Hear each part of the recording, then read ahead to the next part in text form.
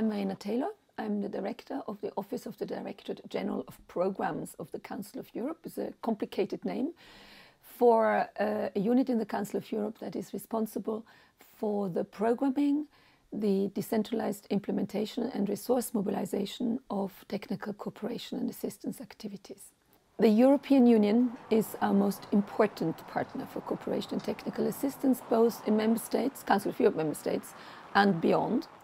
And the programmatic cooperation framework is a new multi-annual, multi-country program which allows us to plan and target very precisely the areas where we wish to intervene together. The Council of Europe and the European Union share, of course, basic values with regard to human rights, the rule of law and democratic governance. And many years ago already we have decided to work together in those areas to help member states to respect the commitments that they have undertaken when joining the Council of Europe. I would also like to mention that it is a financially very important program. Some 35 million euros go into the 6 countries of the Eastern Partnership. So 5 of those countries are member states of the Council of Europe. So this is a very important program for us. The areas we are working in are promoting and protecting human rights, ensuring justice, combating threats to the rule of law, addressing challenges of the information society, and democratic governance.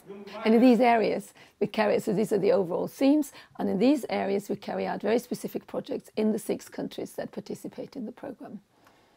Why is it useful to work with 6 countries together on a regional basis rather than just countries on their own? Well, in fact, most of the projects are country-specific within those 5 areas, but the countries also have a lot in common, of course, in the way in which they approach their reform needs. And regional cooperation allows us to exchange best practice between the countries themselves, so that they do not just learn, but they can also give, they can also exchange and show what progress they have made and can benefit from each other's experience. And how is this going to affect the daily lives of people in those countries? Well, very much so, because the projects are very, very specific, very concrete. So to give you an example, if we work with the Ombudsman in Ukraine on how to better advocate against discrimination in Ukraine, it has a direct impact on Ukrainians.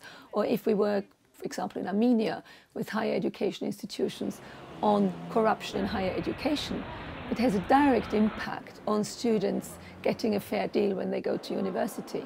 If we work on penitentiary reform, this has a direct impact on the health and well-being of prisoners, for example, and on their ability to be reintegrated into society.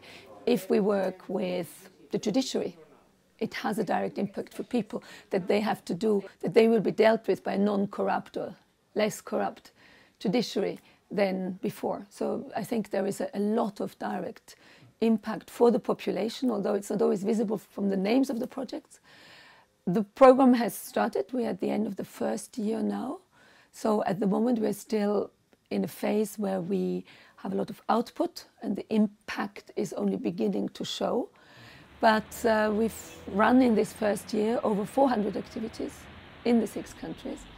We have trained, for example, over 17,000 people in domestic election observation. Elections are also one of the areas we are working in. So there is a lot of things going on, and many of them are really directly impacting the lives of people. And how long will this cooperation continue for, and how can you make sure that the results are sustainable, that people feel the effects in the long term? The program is planned in principle for 6 years with 2 3-year phases and an evaluation after the first 3 years. So because we also monitor the implementation constantly anyway, but there will be a midterm evaluation to fine-tune perhaps what may need to be fine-tuned and to assess how this cooperation works. With regard to sustainability, I think that is one of the most important aspects actually of technical cooperation, because if the results are not sustainable, it's hardly worth trying to achieve them.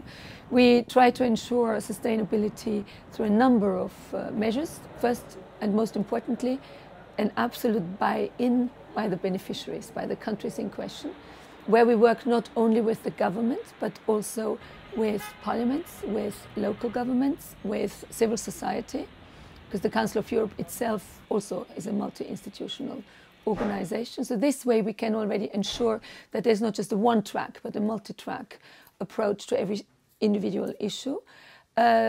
Also, capacity building plays a very important role, so that people actually develop the ability to maintain the level of results. But thirdly, and most obviously, where, for example, legal changes or legal reform are necessary, this is written on paper, this remains.